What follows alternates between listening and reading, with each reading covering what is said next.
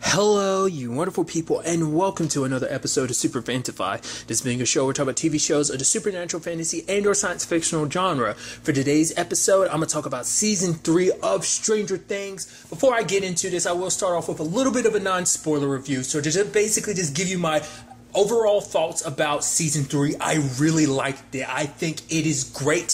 If you have not seen Season 3 yet, do it. It's really worth the time.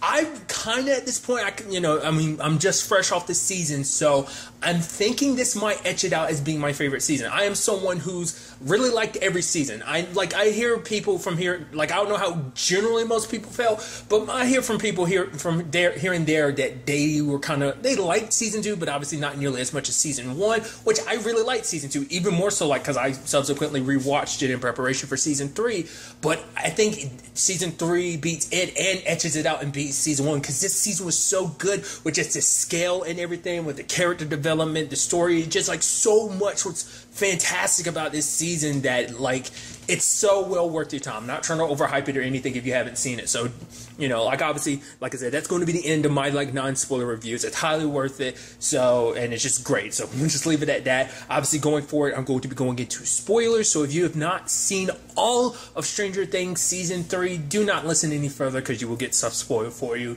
You have been warned. Okay, there is so much to dive into about this season. Okay, so let's break a few things down. I was going into this season believing that the one that was kind of being left behind, to a certain extent, I guess you could make the argument it was Dustin, but more so it was Will. The storyline I thought that was going to be Dustin's of everyone's kind of getting older and moving on with that was Will, because everyone else ended up having a girlfriend. Dustin ends up having one. Obviously, a lot of people think his is made up, but then lo and behold, it turns out, oh no, she's not actually made up, because she pops up literally in the last episode. It's yes, because I'm skipping around here, but that thing with Susie, I was so certain it's the person they're contacting. I was it's got to be their teacher, Mr. Clark. I was thinking that, but it's nope. Ended up going down that route. So I was that's a better route to go down anyway. But still, it was just fascinating to me. So, but the fact is that Will would have to struggle with that, because I love it, because they're older now, they're kind of teenagers, and it's all they want to do, in Lucas and Mike's case, all they want to do is hang out with their girlfriends, 11 and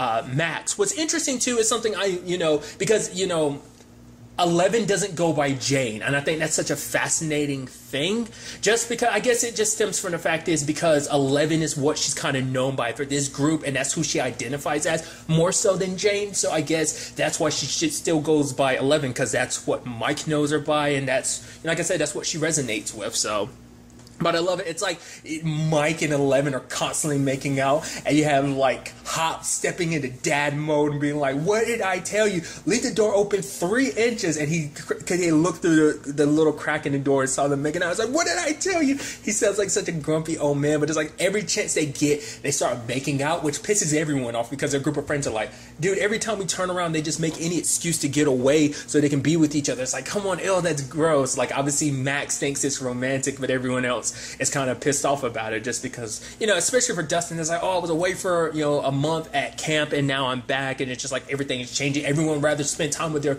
respective girlfriends. Yeah, I got a girlfriend too, but he just feels you see it kind of their group is kind of breaking apart.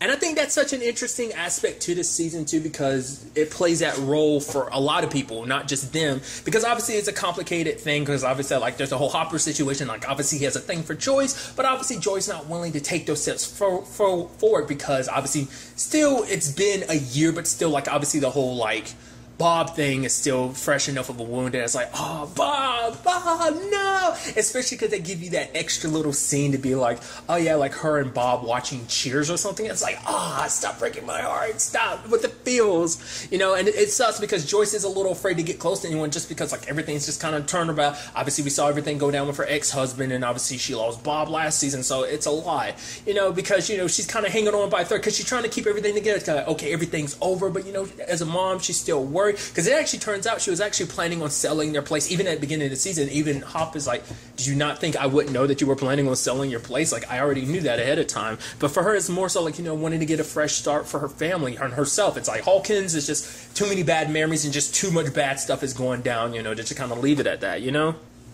And speaking of kind of hopping back to him being in dad mode and everything, I love that him and Joyce made that, like, came up with that speech and everything, because he was so pissed. He's like, oh, that son of a bitch, Mike, he's corrupting her and everything. I love it. It was actually kind of adorable to see him kind of, like, entering dad mode like that. It's so neat. And the fact of the matter is, getting Joyce's help, trying to, like, find the right wording and stuff like that. They actually came up with something. They wrote some stuff down, and she was like, when you say this to him, no matter what they say, don't get mad. But when he does, like, it's because Mike's whispering in Elle's ears and it's pissing him off and everything. It's just like they're not taking it seriously, even though it's supposed to be a serious moment. It's like nobody's in trouble, but it's just enough to kind of push his buttons enough that, you know, he has a very short temper.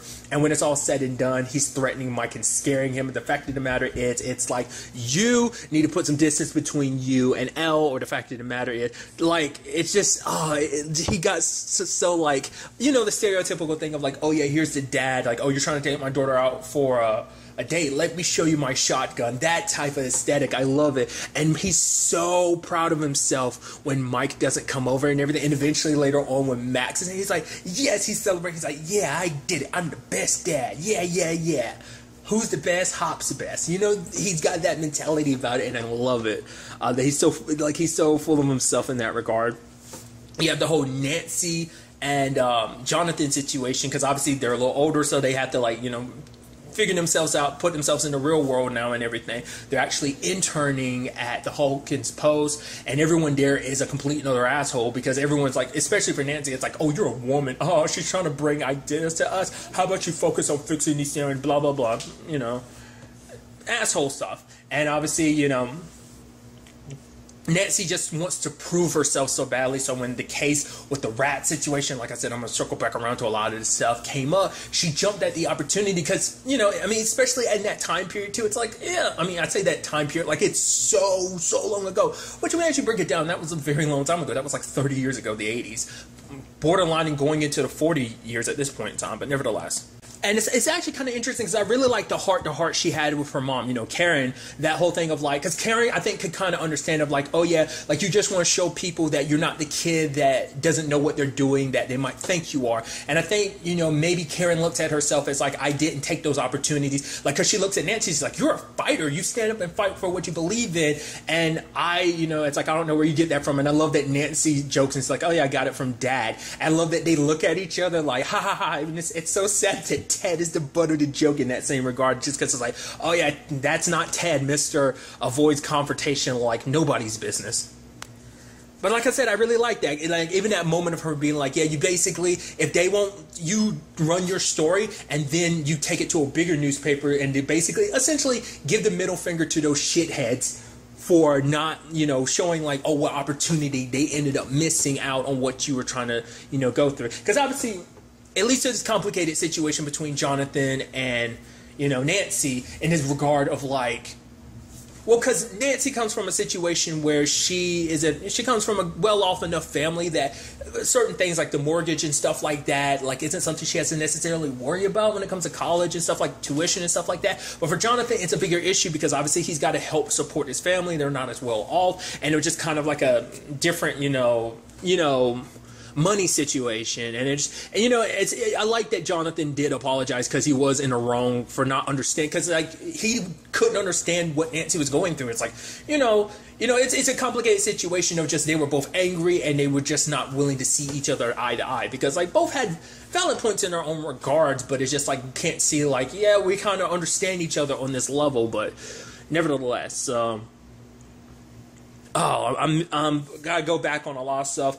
Obviously, I really like that this season kind of bolstered like the whole like Max and Eleven relationship, especially having rewatched season 2. I was like, right, I forgot she was kind of pissed at Max for a while because she looked at Max of like, oh, you're getting close to Mike. It's like, no, you know, she didn't appreciate that. But now it's like, essentially they become besties, and I like that because obviously there's a whole complicated thing of like Mike kind of screwed up because he was lying about his grandma, and I love that whole thing over the phone. It's like, yeah, she might die, and then his mom's on the phone. What? Did you hear something from that? And he's like, no, Mom, what did I say? Hang up the phone. What did I tell you about picking up the phone? I told you multiple times. And having like Max and kind of hype him up, because it's like, because I love like Lucas is trying to hype, you know, Mike up about the whole situation. Like, I know how I'd help you navigate with this, because me and Max, we've broken up like 5 different times, but like she's broken up with me like 5 different times, but I always managed to win her back. And obviously, you know, Max is on the other side of things, telling Elle like, yo, when it's all said and done, he'll come crawling back to you and everything. They go on their shopping. Like, it's so cool to see them be all like best buddies like that, which obviously that brings up a complication later on, because it's like, oh, they're conspiring against us and everything. It's so interesting because that leads to it's so interesting because like the group is kind of divided in many different regards. Obviously, Will's dealing with everything of like, yeah, I'm losing my friends. Like, we're not playing D&D anymore. You guys, you know, he tries to, you know, do a campaign, but they didn't want to do it. And he's like, what's the point? You guys got girlfriends and everything. Mike's like, what? You actually expected us to not get girlfriends and spend the rest of the time playing in your basement? And he was like, yeah, I was foolish enough to actually think that, you know, because he feels like they're falling apart. Because even like, hey, Dustin's not even here. Do you even know where he is? Do you even care? I understand why Dustin's kind of off on his own. He hasn't really gotten in contact with us because of the way everything's going down. Even that whole Castle Byers situation was kind of sad, because obviously for him, it's just kind of like he felt like he was losing his best friends, you know? And so, I don't know, dude. And, you know, like I said, it's just everyone's divided, because obviously Dustin was kind of pissed off about just everything, because he felt like he was kind of being left out and left behind. So he kind of went off on his own, meeting up with Steve, which Steve's having terrible luck with the ladies. For him, he's that stereotypical kind of a jock-ish dude of like trying to hold on to his glory. Well, for Steve, he feels like that's kind of all he has going for him is his cool factor. And I love the introduction of the character Robin and what she means, like the fact that she's got a board tallying up every time he, you know, strikes it with the ladies, and he does it, and she said he does it multiple times, and he's just like, oh, you're such a loser. I love it that she's not afraid to tear him down and all that. Also the not introduction, but I like that Erica was just kind of like a here and there character and previously, and now she's like one of the main characters this season. Like, she's a full-on addition. I'm like, that was such a good choice. Her dynamic with basically everyone is so good, but obviously when she's kicking up with Rob and Steve and Dustin, it's so good because she tells it like it is. She's so blunt, and once again, it's the show, because it's not just her. Every kid in this show has a filthy mouth. I mean, to be fair, everyone in the show has a filthy mouth. That's just how people are. Because I think that's true to like how kids are. Kids will like have the filthiest mouths when you're not around and stuff like that, and constantly have to be called out for their language and stuff like that throughout it. But it's such. The pairings are so good in that regard. And there's so many interesting things. Like, the fact of the matter is that Nancy and Jonathan ended up meeting up with, like, everyone else with the exception of Dustin. Like, that crew of, like, Mike, Elle, Max, Lucas, and Will. Like, that. In fact, that group met up together kind of early enough in the season. Kind of took me by surprise. I was like, holy crap. Also, I'd forgotten completely until I rewatched season 2, the whole Billy and Karen thing. That was like, I was like, oh my god, how did I forget about this? And they elaborate on that more. He's getting all flirtatious with her. It's so interesting because we never found out what exactly went down between season 2 and 3. Because there's certain aspects, like, obviously I'm skipping around, but everything dealing with Billy, like, Max was kind of like, I hope it isn't you. It's like, you would feel like Max before wouldn't have given it, she wouldn't cared. But it's like, I think maybe in that time frame, since she kind of set Billy straight, maybe he stopped being as much of a dick. I guess no matter what the circumstances are, that's still your brother nonetheless. And I think, you know, seeing him in those circumstances, like I said, I'll dive into later on. But I guess seeing him in those circumstances kind of tugged at her heartstrings. So, you know, she still cared no matter how much of a dick he was, you know. Also love the fact is that Elle spied on the boys, and obviously, like, oh, they're talking about, oh, women being a different species, and Mike being and Lucas farting, and it's just, I love that him farting kind of was enough to kind of snap her out of, like, her checking on him, and her and Max burst out laughing. It's like, the dynamics are so good. Like I said, like, pairing right there of just kind of, like, bringing Max and Elle together, because they didn't really have many interactions, if any at all, last season, and to see them to kind of have their moment like this, and to be buddies like that, like I said, I'd go as far as saying, like, that's our best friend. It's so dope. Obviously, you know, just so much. Okay, so let's break down about the whole situation with Mind Flayer. I think I was under the impression, for whatever stupid reason, I guess because it's been a long time since I've seen season 2. Like, I haven't seen it since it originally came out back in 2017. It's been that long. The fact is that I was under the impression like there were multiple mind flayers, but I've forgotten so much about like, oh yeah, like that piece that was in Will was still outside when the gate was closed, and like what we saw at the end. I thought like in my memory, I was thinking there was multiple ones, but it's just the one. I think when I originally watched season 2, maybe I was under the impression in my head like it was dead. It's like no, like she didn't kill it. She just closed the gate. Like I said, just like I think a lot of like my misinterpretation of a lot of stuff back then. Plus, I think that just I guess that just kept recycling in my head until I thought that's how it went down. But nevertheless, breaking down how this thing like went from like the rats and just like them exploding in the guts, and that's how it formed its body, is from their exploded flesh, and the whole situation with Billy kind of getting dragged into it. It's kind of interesting because Karen, for a moment, she hesitated. She was taking off her wedding ring and everything. She was going to meet up with Billy because he made a whole, oh, like I can teach you lessons, the breaststroke and everything. I was like, wow, okay, dude. But, you know, sadly, things didn't play out that way. Billy ended up getting possessed. I almost thought he got away. It's so interesting because that moment when he kind of flips into the upside down, so I was like, oh, I guess like once you get tapped by this thing, you kind of get a little bit of that true vision. Well, true sight is what they kind of called it last season. But the moment like Billy's confronted with himself, I'm like, what the hell is that? I started immediately going, is this like some doppelganger stuff? It's like I mean, we explored the upside down to a certain extent, but it's like doppelgangers isn't something we ever came across. But I guess that was just supposed to be representation of it, because it's like, oh, build what I show you, and it makes sense because it's like it was showing him like, this is the army I want you to build. You're going to be the first one in that, and slowly but surely he builds out an army, getting Heather's parents. Like, it's so interesting too because a lot of the clues were there just right out of reach, but obviously they weren't there. Once again, that's the beauty of like these divided groups, because it keeps the story growing but also giving certain people information but not giving them all the information. And it's nice when they slowly come together, like, oh, you got this piece of information, I got this piece of information, let's put it together. Like I said, that's what this show does so well. Like, I never feel like no one's doing nothing.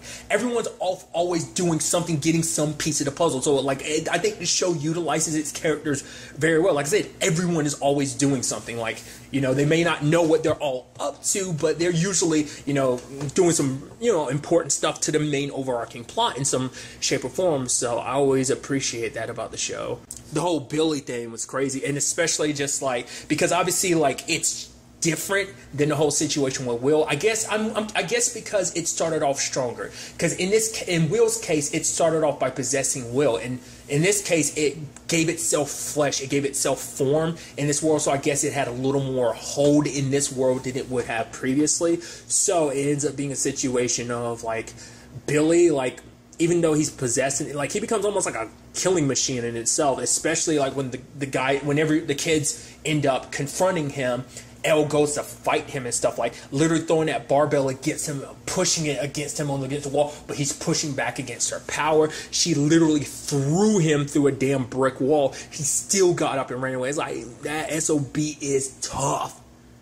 You know, and it's so sad because you can see cracks in Billy being there when he's telling Max. He's like, I'm so sorry, he made me do it and everything. And obviously finding out like, oh yeah, the mind flayer, like the fact of the matter is he spread himself amongst multiple people, not just one person. Like I said, this is a different thing. And especially when you see what it all ends up being, because it's almost like that thing. They never played with it too much, but it could have been. It's fine that they didn't do it. The whole thing of like, you never know who got, you know, flayed, as they said. But which it plays a certain role in it, but at the same time, you know, once they kind of find out, like, oh, we don't know how many people got flayed, that was kind of like the last time, because like the last person you didn't know about was like Tom. The moment they found out, wait, Heather, and then Nancy and Jonathan put it together, that's why Tom was acting weird like he was. So, also, Jake Busey worked at the Post with them. So I was like, immediately noticed. I was like, hey, that's Jake Busey. Okay, so that was interesting. Also, like how this all tied. Like, it's interesting too because there's like two big plot elements that deal with each other while also technically being separated. That was the whole Russian angle and the whole mind flayer thing. Those are actually two separate things that were kind of happening maybe not coincidentally, maybe it's just kind of fate and just them kind of being drawn together. But those storylines, they overlapped, but they were never directly overlapping because the Russians never found out about the monster and everything that was going down. And the monster, I mean, to our knowledge, it never came about like, oh, we're going to utilize the Russians. It's like that never became a thing. So, okay, then, so, you know, like I said, there's just so much to go over. Okay, so there's a whole Alexei situation, which was kind of interesting. Like, that was, I'm wondering, I mean, I attribute that whole, like, the Russian dude, like, the heavy hitter dude that, the first time, Hopper goes against him, ends up getting his ass beat bad. Dude puts Hop down quick. That dude, I think they kind of had Terminator vibes from him, especially because he kind of had the jacket and the aesthetic and stuff like that. They even make a reference to Arnold at one point in time. I forgot what the exact circumstances were, though. It's interesting because I made the argument that dude amongst anyone was kind of like the main antagonist on the human side of everything. So, but nevertheless, that's me going on a tangent. The fact of the matter is the whole Alexei situation, and the fact is Hop was getting so pissed with him because it's like, oh, I want a cherry Slurpee instead of strawberry and everything. Because obviously it's like there's obviously already tension between Joyce and Hop, and then like, oh, you add in Murray. It's like I'd completely forgotten about that character. He pops up like 3 times last season, like in 3 episodes, maybe 4, but I completely forgot. I was like, how did I forget about Murray? I love Murray, and so I'm glad we got even more of him this season, especially because Hop has to be with him and everything, because he's the only one that's in that area that knows how to speak Russian, so he can translate stuff for Alexei. And I love that he's got this whole plan of like, okay, this guy, you know, it's not going to help and stuff like that until I get him a cherry Slurpee. Okay, and Hop kicks him out and everything, and it's like, oh, he's like, don't worry, he's going to come back around. And I love it. It's like, oh, he gets in the car and everything. It's like, oh man, Hop, you were super wrong. He's like, wait for it, and Joyce comes running out, and they look. He was in the car and he'd driven away, but he stopped, and like, Hop turned out to be right. I love it. I mean, he called it. He is actually very good at what he does. Also, I love the whole thing between him and Joyce, because like Joyce helped him figure out a lot. I mean, she kind of put a lot of this stuff together, because I obviously love the whole Hop thing, getting jealous about Mr. Clark, as like, wait, you went to him? You're supposed to be having dinner with me. It's supposed to be a date, which he made it clear before. It's like, oh, it's not supposed to be a date. It's just supposed to be a dinner between friends. But obviously, like, he got all dressed up at a fancy place, and so he obviously, you know, thought of it as more than just like, oh, we're having dinner. So he just wasn't willing to admit it. I even love it later on when Murray kind of busts, because he did what he did for Nancy and Jonathan last season. He's doing it now for Joyce and Hopper, and he's basically like, you two are obviously into each other. You both just have your own issues, which is keeping you from being together and everything. And even Alexi's like, wait, they haven't had sex yet? And then Murray's like, no. And they both start laughing about it, and you have Joyce and Hop in the front just being super awkward and quiet, because after the whole conversation, it just kind of caught them off guard, and I love it.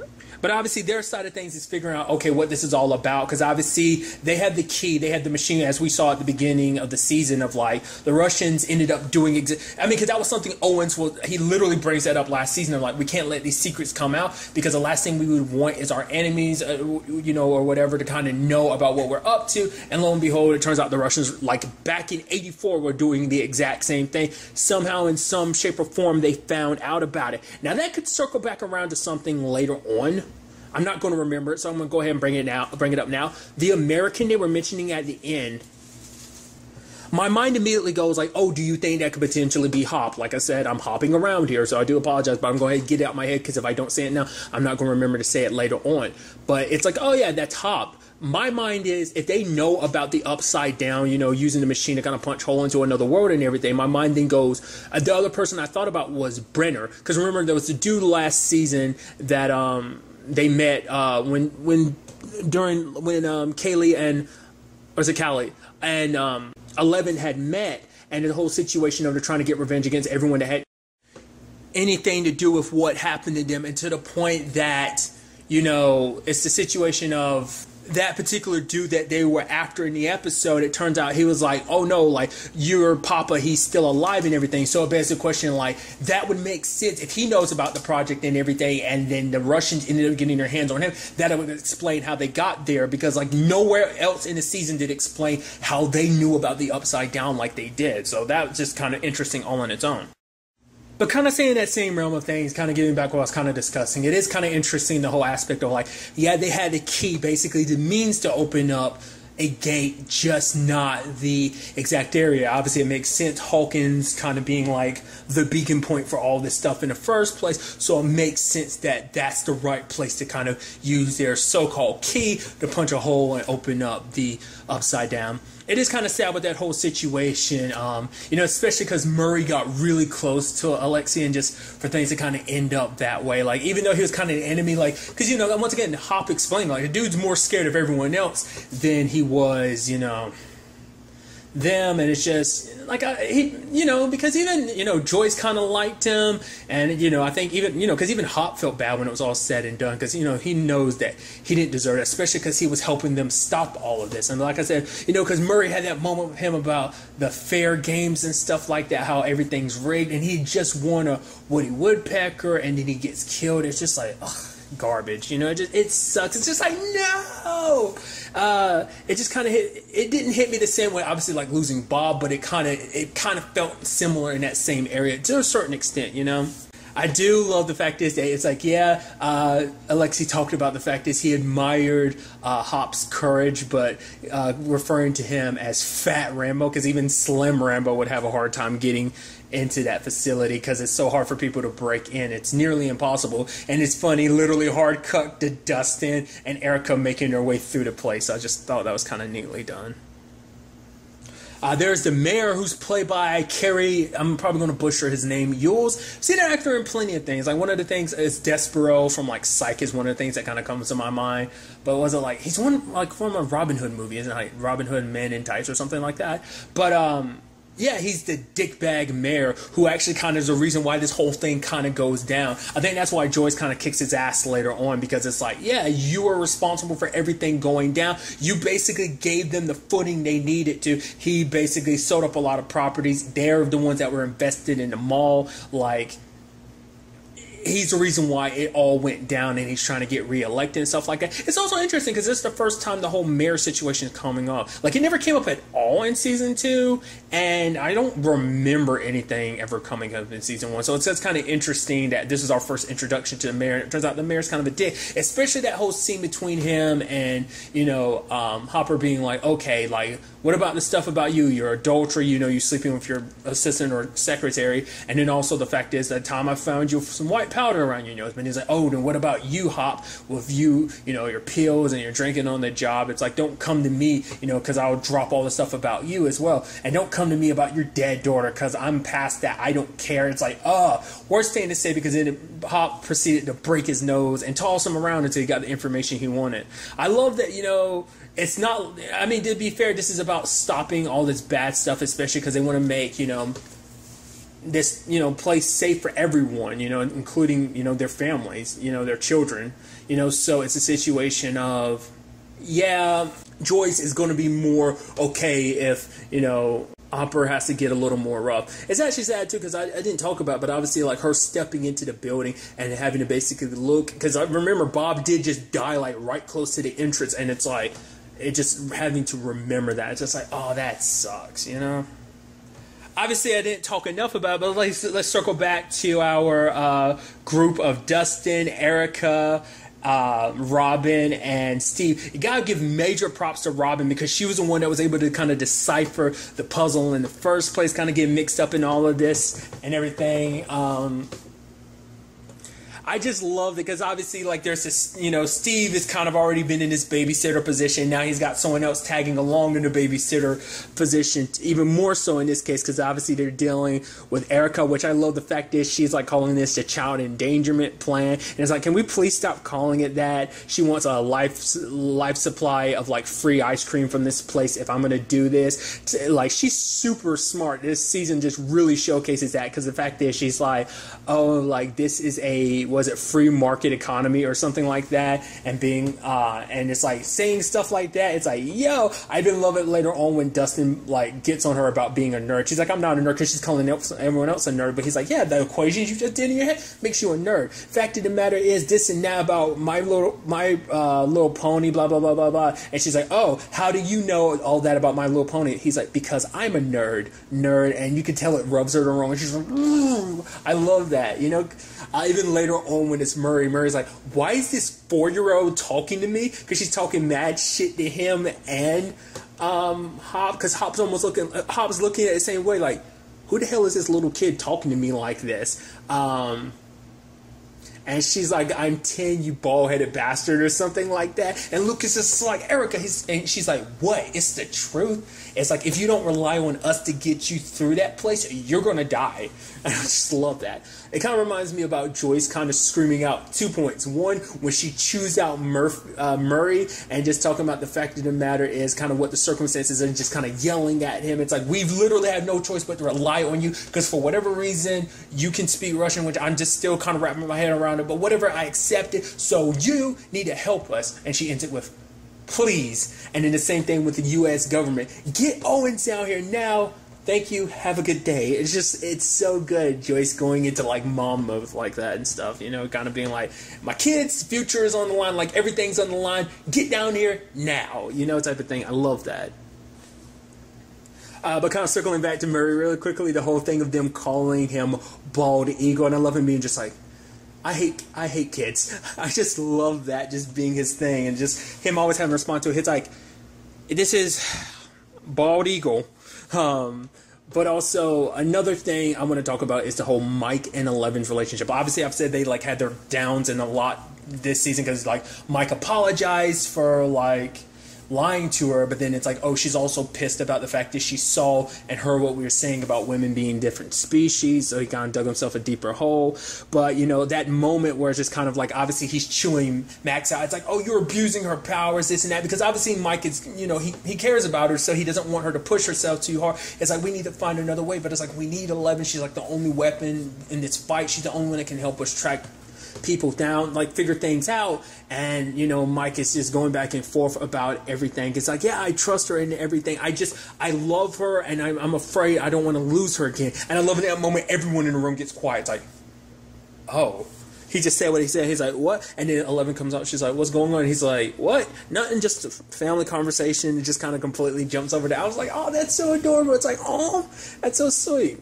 But I do like, you know, they do kind of get past, like, their issues, and obviously, like, you know, sharing M&Ms and just having that cute moment. I even love it later on when he's trying to tell her, you know, it's like, you know, I forgot what the phrase was. He was trying to be, and 11 was like, I don't get what you're talking about. He's like, you know that thing and say blank. She's like, girlfriends. He's like, no, boyfriends. He's like, no, not girlfriends, not boyfriends. It's like, you know, the thing people say. I just like, he beating around the bush so much. I just love that.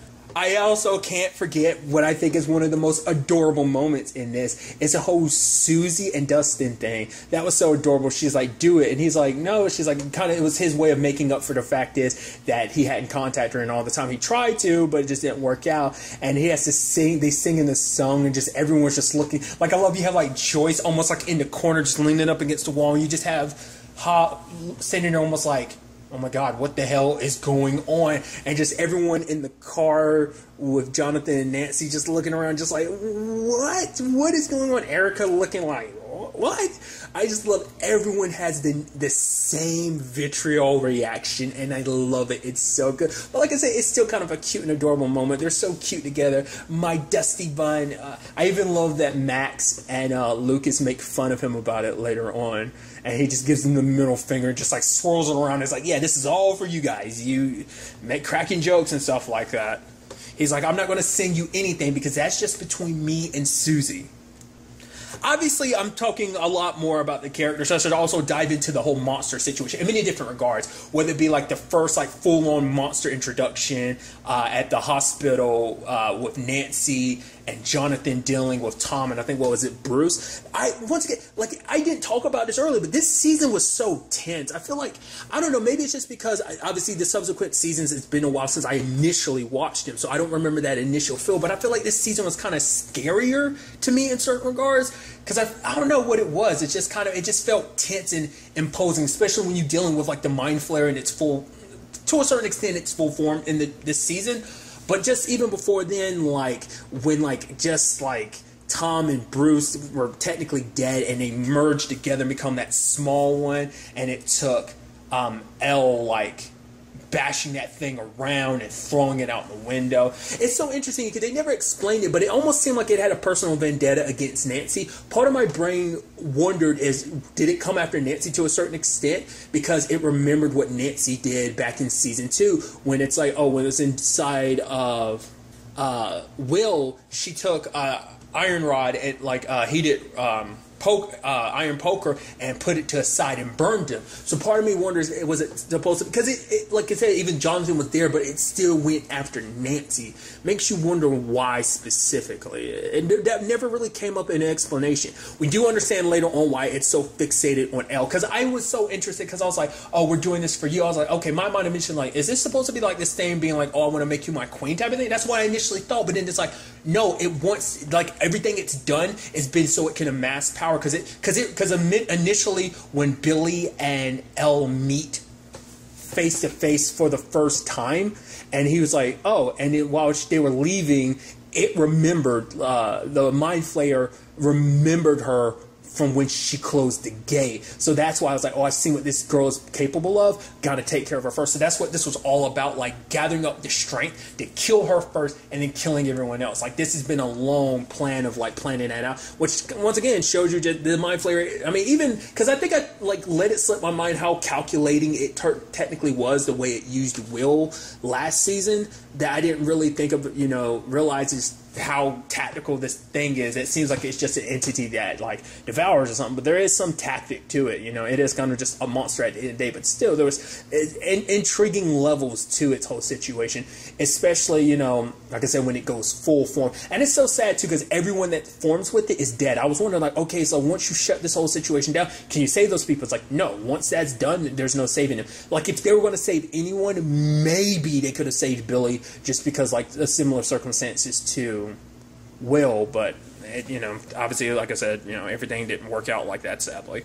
I mean, this thing was like some pretty tough fights, because I brought this up in a video. I was like, because I could tell just by the trailers, I felt like this is the most like full on fights we've seen Elle in, and she's just constantly pushing herself the entire season, like using her power over and over with not too much of a rest in between. Like at one point when like the tentacles are breaking through the house, she's holding off one and then another, and then when like the monster's there and its head is poking through, she like rips it in half, but not fully enough, because she's just like, she's worn herself thin. It's at first it just seems mainly like it might just be because like she's just used too much of her power and it's taking its toll. I mean, that's something that comes up too. It's like, using her powers too much, maybe it'll have a toll on her brain. It's like, you don't know that, but it's like no one knows that. Like no one 100% understands like what Eleven's whole thing is and what kind of effects long term they might have on her, even short-term effects. I mean, it seems like later on when, like, that actually kind of surprised me. She straight up lost her powers for a while. I was wondering if it was just from exhaustion and just pushing herself so she needs even longer to recharge, or was it just because that thing was in her leg and somehow it kind of poisoned her to make it so she couldn't use her powers because her powers stopped. She even tried to do, like, the Coca-Cola can thing, which I love that that's an argument later on. It's like, oh my god, I can't believe you're drinking that. Luke is like, what are you talking about? It's like comparing it between The Thing, the original, and, like, the remake, and you're like, what are you talking about? He's like, I know you don't like. He's like, no, we're not talking about The Thing. We're talking about Coca-Cola. And it's just like, that was a whole argument. And then 11 had to be like, hey, and they're like, sorry. I love that. Just kind of putting them to shame for like their stupid arguments about stuff like that. Just kind of that thing of like, you just find stupid things to argue about, But getting back to what I was saying, because like the thing is, like most of Elle's fights, like obviously she's had some struggles. Like season 1, the Demogorgon, tough enough battle. Season 2, closing the gate, tough enough battle. But I feel like this is like obviously the most back-to-back fights of just like fighting this thing in many different avenues and just not getting any headway. This thing was super tough. Like this is like, because I feel like most of her fights throughout the course of the series, like I said, with the exception of those heavy hitters, most of her fights are very one-sided easily. Like, she can rip through the Demodogs like they were nothing last season, but like this season kind of gave her a lot of struggle just because she was using her powers so much. I mean, she was kind of the only one they could rely on with fighting this thing and just how powerful it's gotten. I mean, literally it weaponized itself specifically for the intent of killing her. So it was, you know, it was a matchup for the ages. It was meant to go down like that. It was meant to be a counteraction to who she is and what she's capable of doing. I also didn't talk about it, but it was kind of interesting to also see the Mind Flayer in its full form to a certain extent, because obviously all last season we saw it in its shadow form, but to see it like, I think I even brought this up during the video, like it looks like a Resident Evil monster. It straight up looks like something you see out of a Resident Evil, just like all fleshy and slimy like that. It's disgusting, especially at points where you see it dissolve, like that point in the hospital when it went into the sewer and you saw a bone left. It's just like, ugh, that's just gross. And like I said, it's just sucky considering everyone that ends up ultimately dying because of that whole situation, you know, because they can never come back. There was no fixing that. I also want to talk about something else I thought was kind of fascinating. It's like when Elle first kind of uses her powers to kind of like, you know, because they were messing around. It's like, oh, let's see what Billy's up to, and that's the whole Heather thing. That Billy turned at one point and he looked at Elle, and it's like, she was almost like, wait, what? Like, you can almost see it from his perspective, like she's fading in and out like a mirage or something. I was like, oh, because even like, you know, it came up later on of like, oh yeah, like Mike did that, you know, obviously back in season 2, he could to a certain extent, but it seemed like Billy had a much grander understanding and picture of her. But to be fair, it became even more true when she took a deep dive into, you know, his mind to try and find out where the source of, you know, the Mind Flayer was. And it's actually kind of sad because obviously we deep dived into Billy's memories and saw that memory of him on the beach with his mom. And it's more like, because obviously we got a little peek last season when we saw how much of an asshole his dad is. We got even more of a peek in that to see like, oh, how, and it's sad too because those memories connected to that creature were like deeper and closer to the storm, and obviously that's where I guess a lot of more of his darker memories, like it buried itself deep down within his core. I guess it's kind of locked away with all the darker stuff. Like obviously, you know, his dad wasn't just abusive towards him, it was towards his mom too. I mean, it never came up, but maybe that applies to Max's mom too, who knows, but still it's just kind of like you understand why he became the bully he did. You kind of got, like I said, you got a picture of that last season, but even more so now that you're kind of like, oh, you understand even more so because it wasn't just a little bit here and there. Like his dad was full on abusive to him and his mom, so it's, you know, he perpetuated that, you know, cycle of violence. What was done to him, he did to other people. And then there's the whole situation with Elle when her leg is messed up, having to use her powers to rip it out of her leg. And it's just like, oh, especially because Jonathan was going to try and cut it out. But she's like, no, I got this, and rips it out of her leg. It's like, ugh. But it seems like that might have been one of the last instances that she had her full-blown powers, isn't it? Because, like, after that, she tries to move the car, but she wasn't able to. So that's why I'm like, I feel like it had to have something to do with her powers, potentially. Maybe it kind of dampened her for a bit, because, like, for the rest of going forward, like, because that was, like, episode 7, I think. Maybe that was, yeah, I believe so. And in episode 8, she didn't have her powers at all, I believe. For that entire episode, so. Some other high points, too, is let's not forget the whole thing of, like, Nancy being all badass. It's like Billy's driving towards her with the car. She's saying with the handgun, bam, bam, bam. It's like, yo, he's getting close. I was like, okay, is Nancy going to hit him? It's like she runs out of bullets. I was like, okay, what's going to happen? Is Elle going to stop? And it's like, yo, Steve and Robin come in with the car and hit Billy. I also love it's like, oh, yeah, that was the car that Todd and Joyce, Hop and Joyce had stolen from Todd. I love that whole thing of like, oh yeah, this guy, he's a child murderer, and it's like, oh, Detective Byers, I was just telling him we gotta commandeer his vehicle. It's like, oh right, yeah, this guy's a big criminal, and I forgot what it was she was saying, but then like Hop was corrected of being like, oh, child murderer, and she's like, child murderer? It's almost like, why'd you have to go that? I guess it makes sense because you have to make him a dangerous criminal, but why there? And so she's almost got that reaction, which I love. But it's like once Steve saw, he's like, oh hell yeah, this ain't like the Todd father. Your new daddy is Steve. And it's like, whoa, did you just talk about yourself in third person? And did you just talk about the car calling you daddy? Erica says, I love that. It's so good. But you also can't forget about your boy Lucas coming through with the fire crackers and stuff like that. It was his idea. Like, I love even Max being like, thinking he was stupid, but I mean, hey, it worked out in the end in that regard. So, and you also got to love the whole thing of like when new people get brought in, it's like, oh yeah, like Erica heard the story from Dustin. She believed everything except for anything related to Lucas. He's like, and Dustin was like, really? That's the only thing you don't believe is your brother's involvement in all this? And it's like, whoa, what happened? And then it's like the car had gotten tossed, and Robin's like, what was up with that? Dustin's like, oh yeah, she did that. They're like, wait, what? And then Steve's like, yeah, she can move stuff with her mind. It's almost like, yeah, come on, Robin, catch up. It's like, wait, what? I love that. Just like, I always love it when new people get welcomed to this world of like, oh my god, what the hell am I involved in? Actually, one of the things that really got me in this season, kind of, talking about the Billy situation, like obviously when, she's getting to Billy and Billy's defending her from the monster, when she's able to kind of reach Billy inside his humanity, talking about that memory she saw of his mom and him being happy. And he actually defends her from the monster. It almost, kind of gets attacked like Bob, similar to Bob. And I'm like, this is kind of like the real Bob moment of like, no! And it sucks because, once again, Billy's a dick, but, you kind of felt bad for him in the long run. Because, I mean, he hadn't done too much dickish stuff. Because everything he had done that was dickish this season was all stuff related to the Mind Flayer. And it's like it ends up killing him, and Max is there having to say, he's like, and last thing he says to her is, I'm sorry, and it sucks. Like, he was kind of the hero in that regard because he protected Elle, Like I said, I feel a little weird, but the fact, like I said, he was a dick last season, but I kind of teared up a little bit, being like, oh man, that sucks. It broke my heart. And then the other thing that breaks your heart is the freaking Joyce and Hopper situation, because it's like, yeah, they finally kind of admit how they feel about each other. They even setting up date night and stuff like that. I'm like, oh, it's going to be sweet you finally get your date. Never crossed my mind that Hopper wouldn't make it out of this. Never crossed my mind. His final showdown with that Russian dude, oh my god. Dude, like, especially when he's like, I'll see you in hell, throws him into the thing, and he gets blended up into like a red mist. It's like, ugh.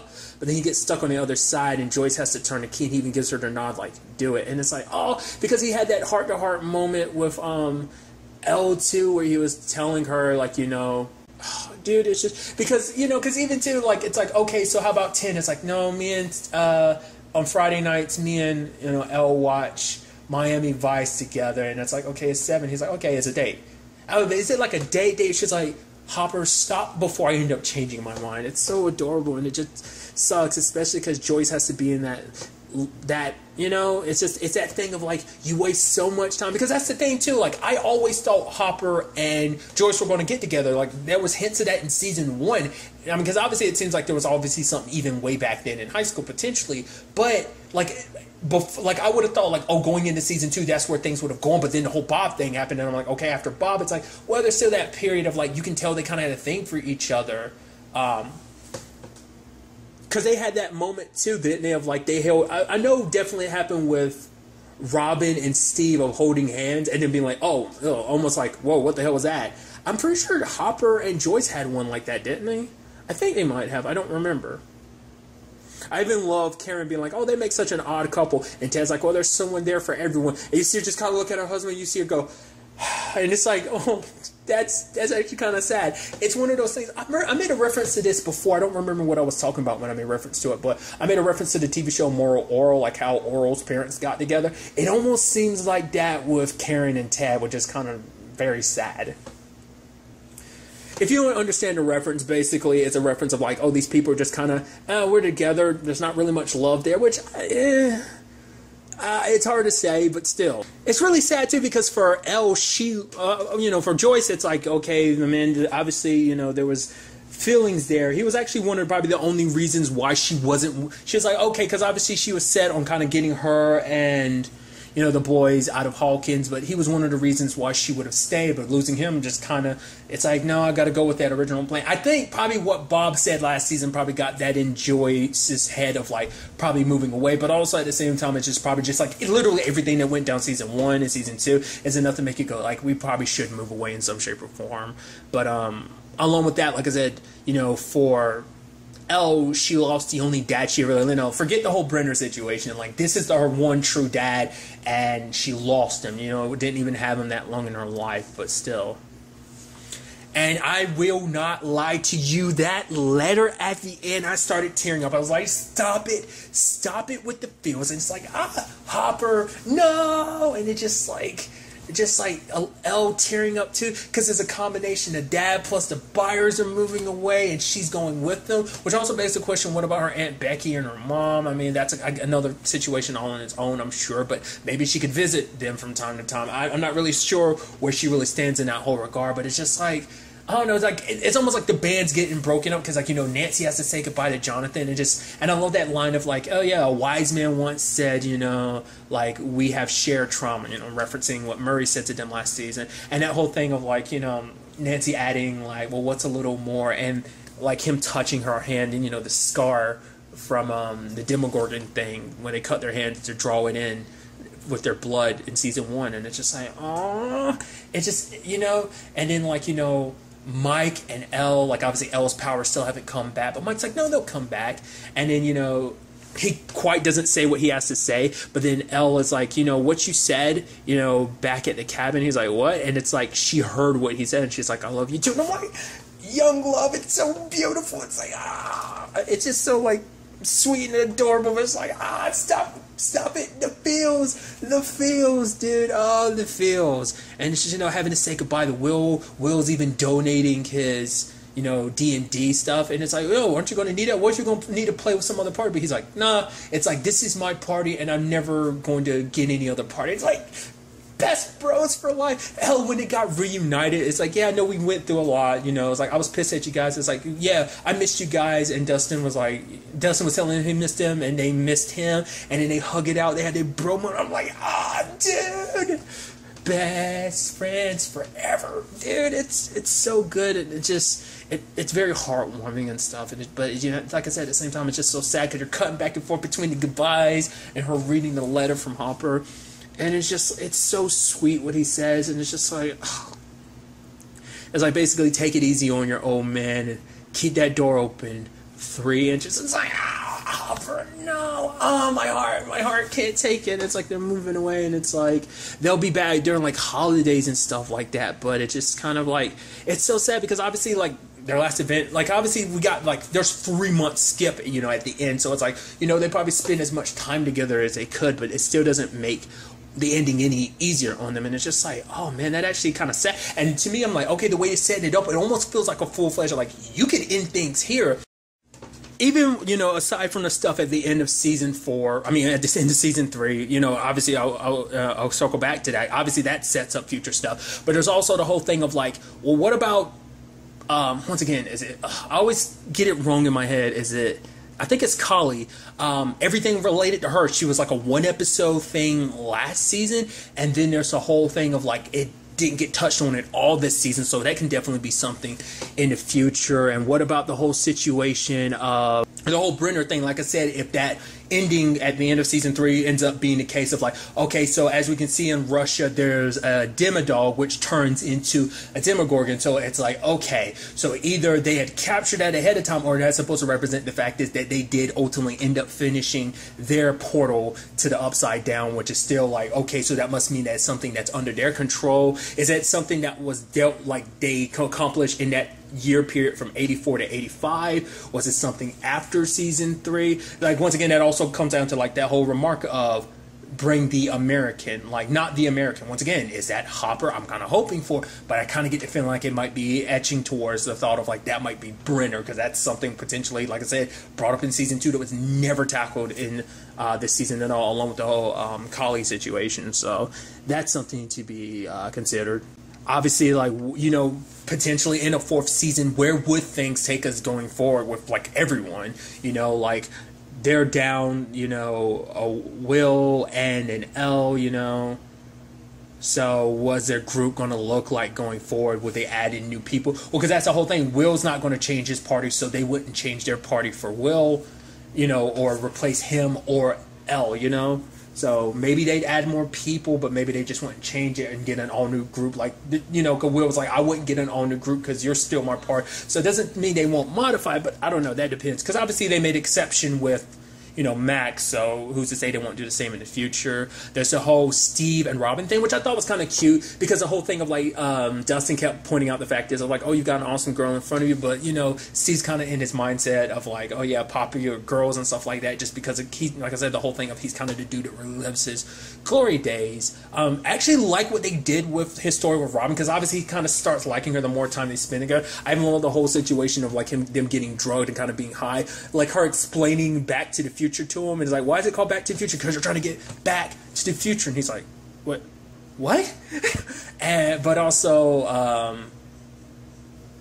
also, poor Steve, when he got tortured, had the crap beat out of him like that. I also love it later on. It's like, yeah, let's go back. It's like, yeah, it's probably a good thing we don't go back to your place, Dustin, because I kind of told him your full name. And he's like, why would you do that? I was drugged. He's like, so you fight through it. Tough guys just push through being drugged and forced to tell the truth, But like I said, I like what they did with Robin, because it seemed like, oh, hey, Steve found new love, which he does like Robin, but then like Robin kind of was like begrudging about the whole thing, and I was like, wait, what? Because at first she made it seem like, oh, because obviously like, he's Mr. Popular and everything, and like everyone just wants to be popular in some shape or form, just kind of want to be, just kind of fit in, even with just the normal people, not just be an outcast. But it's like, we were in the same classes, and you don't even remember me, do you? So I thought it was kind of leaning in that direction, but like she had that look on her face like, oh, like, like I said, she was a little bit begrudging. I was like, what's up with that? And she basically admits, like, the reason why is because there was a girl in our class, Tammy, who liked you. And, as you know, I kind of, like, she admitted, like, oh, I'm a little bit obsessed. It's not like I was obsessed with you. And the moment she was kind of saying that, I was like, are you about to say you were obsessed with Nancy? But the way she was talking about Nancy being a priss or whatever, I'm like, oh, no. And it's like, she's like, Tammy. And he's like, oh, but she's a girl. And then Robin's like, yeah. And it's like, oh. But I love the way, Steve responded in that regard. He was like, oh, really? Her? Tammy? I mean, come on. She's, like, kind of just, like, joking around about just how, like, dull or whatever she is, and just, like, her singing and just being, her singer being, like, and I thought that's so nice of, like, how he handled that, of being, like, oh no, like I'm immediately going to be like, no, it doesn't, the dynamic changes a little bit because I like you, but it doesn't change the fact that I do like you. We can just take that as just continue that as a friendship rather than it potentially being anything more. So I thought that was just a nice way to handle it, especially you can tell Robin appreciated it, because like, you accept me even knowing that, because she was even saying like things might be different between the moment he heard that, but it didn't change anything, And even that whole situation of him getting a job at the end at the video store with Keith, I even love Robin kind of hooking him up, being like, oh my god, you bring him in there, there's going to be tons and tons of girls that follow. I mean, we just basically almost like we had to beat them. There were so many girls, we had to beat them away with a broomstick, just like because they were in droves coming after Steve. Come and get ice cream, we had to get this and that. Like, obviously she's hyping him up, basically like, oh my god, think about it, like if he has so many women around him, there'll be so many women coming to see Steve, but that'd be too much for little old Steve to handle. So it's like, you can come in for the kill too, Keith. So trying to work that angle. So I thought that's pretty dope. And it's like, oh, are you two a thing? And then she's like, no, we're just friends. And it's nice. He might not have walked away from this with a girlfriend, but he walked away with a new friend. And I think that's pretty dope. I know it's super cheesy of me to say that, but it's pretty cool, There's also the thing at the ending, because obviously, like, the U.S. government's kind of getting blamed, because obviously the cover-ups, there's, like, Bob's death, there's obviously everything with, Barb's death, and then there's, like, Hop, just like everything that went down in Hawkins. Obviously the mayor gets taken down for his part to play and everything. So it's a whole thing of like, yeah, no one will ever fully know the truth, because obviously none of the parents still know anything. They're all still a little oblivious, but it's that thing of just like enough of the truth was kind of there that it answers a lot of stuff for a lot of people. But even to the point Hawkins is like, oh, like the sign says instead of welcome to Hawkins, it's written like welcome to hell. And it's like, Hawkins is now like on the map, which I'm guess that could potentially be something in the future of like people coming to Hawkins as like a tourist trap to be like, oh man, look at this place where all this terrible things have happened over the course of these 3 seasons. So that could be something they do. Once again, it all comes down to, and that's a conversation that's come up before of like some people want the whole thing of like, oh, I want to follow different characters every season. It's like you have this world and everything you haven't fully explored. You can have other characters. They don't want to follow the same group. I don't care. Like, I prefer following the same group of characters. I'm not really big into the whole anthology. Like, once again, it'd be a different hybrid of anthology, because you'd be in the same world. You'd just be following a different set of stories and different characters. I'm attached to these characters. I'm literally, you know, once you get attached to characters, you don't want to ever let them go. I don't ever want to let these characters go. If this series is going to end, when it ends, it's going to be with these characters for me. I know not everyone's going to feel that way, but that's just how I feel. I get attached to any group of characters, you know, that come along the way, and it's just, like I said, I'm hoping once again for the whole Hop situation, but like I said, my mind is betting that the American they're referencing is Brenner. But once again, we will see. Hell, I might be wrong on both accounts. It might be someone else completely different that we're not aware of, and maybe it's someone else I just wasn't even thinking of including in that. So we'll see, because obviously it seems like Hop might have got vaporized, but who's to say he wasn't buried under some stuff or something, or, well, maybe he managed to get away, but before he could get away, because like when the U.S. government shows up, like they go through the place, like everyone there, the base is completely empty. We never actually see them take down anyone because they had already escaped. So who's to say Hop didn't get away, but then before he, you know, maybe he was badly hurt because of the explosion, but who's to say he didn't get grabbed up at that point? So, like I said, that's where my mind is with that. So, and once again, it's something like it's so interesting because like the Upside Down plays such a big part, but we haven't actually stepped foot in the Upside Down. I mean, there were parts of last season where people stepped foot in it. Obviously, like Will saw into it and technically was there, but it was never a full-blown like season 1 where people were there. Like with the exception of Elle being there after the events of season 1, but still, you get what I'm trying to say. It's still so much about that world we still don't understand, like how it is and why it is the way it is. Once again, maybe it's just something we will never get an answer to. It's just like this world is the way it is, shut up and accept it, which, hey, I'm always fine with that, but I'm always interested to find out, like, if there's more to this. Is the Mind Flayer the biggest big bad that's there? Even though the brain was shut off and that creature was killed, I mean, here, what did they do with that? I guess the U.S. government swept in and disposed of it, which is so interesting. You literally sweep in at the very end when everything's all said and done, but I guess it's like you help cover up more stuff, so I guess there's that. But also, it's like, I don't know, like the Mind Flayer is still, like, obviously you close the portal, you cut off the brain and the body dies, but like that thing is still alive on the other side anyway, right? So I think that's still kind of the point. So even, you know, so is there anything even more powerful than that, or is that still the thing of like you still have to worry about it coming through in some shape or form, potentially, even especially if the Russians have, you know, opened their own portal to, you know, the Upside Down. So once again, overall, like I said, great season. I cannot stress that enough. Like I said, I do believe still now that this might be my favorite season. Well, now the big question is, when it's all said and done, will there be a season 4 of Stranger Things? Well, from what I'm reading online, everything is pretty much being like it's a pretty good bet that there will be, but obviously with just a lot of the actors being busy and stuff like that, it'd probably be another while before we end up with of season 4, if there is one. I was also reading something that was saying like the Duffer Brothers were saying that basically the show would end after a 4th or 5th season, so that's something to kind of keep in mind too. So like I said, this is like me recording this, literally it came out today, season 3, so like I don't always expect an immediate like, oh, like it's already greenlit. It's kind of like, no, but I guess because Stranger Things is such a hit, you know, that on Netflix, that it kind of is like, it's kind of potentially a guarantee, but you know, there are no guarantees, but it just, like I said, everything seems like it's a probably yes. So I'd be very interested, like I said, to see where season 3 left us with like the group divided at, like they are, like not just like, oh, like they've been divided before and came back together, which obviously they would, but the whole thing is like, now it'd be like, obviously them being even older too would be another thing, and just what the story would end up being, what challenges they were overcoming. Because once again, it's something I brought up too. It's like each season will get bigger and bigger. It's like this is a really big season with just the scale of everything. So it's like, where do you go even beyond this? I'd be so excited to see what they do with a season 4. Hell, even a season 5 if things play out and they go down that route for a 5th season potentially being the final, if not the 4th. Like either way, I'd be fine with it. So I'd be so curious to see how just everything would play out going forward in whichever future this series might have, you know. But really, that's all I want to talk about. So the next time, me, be happy, be safe, love life to the fullest, and enjoy it.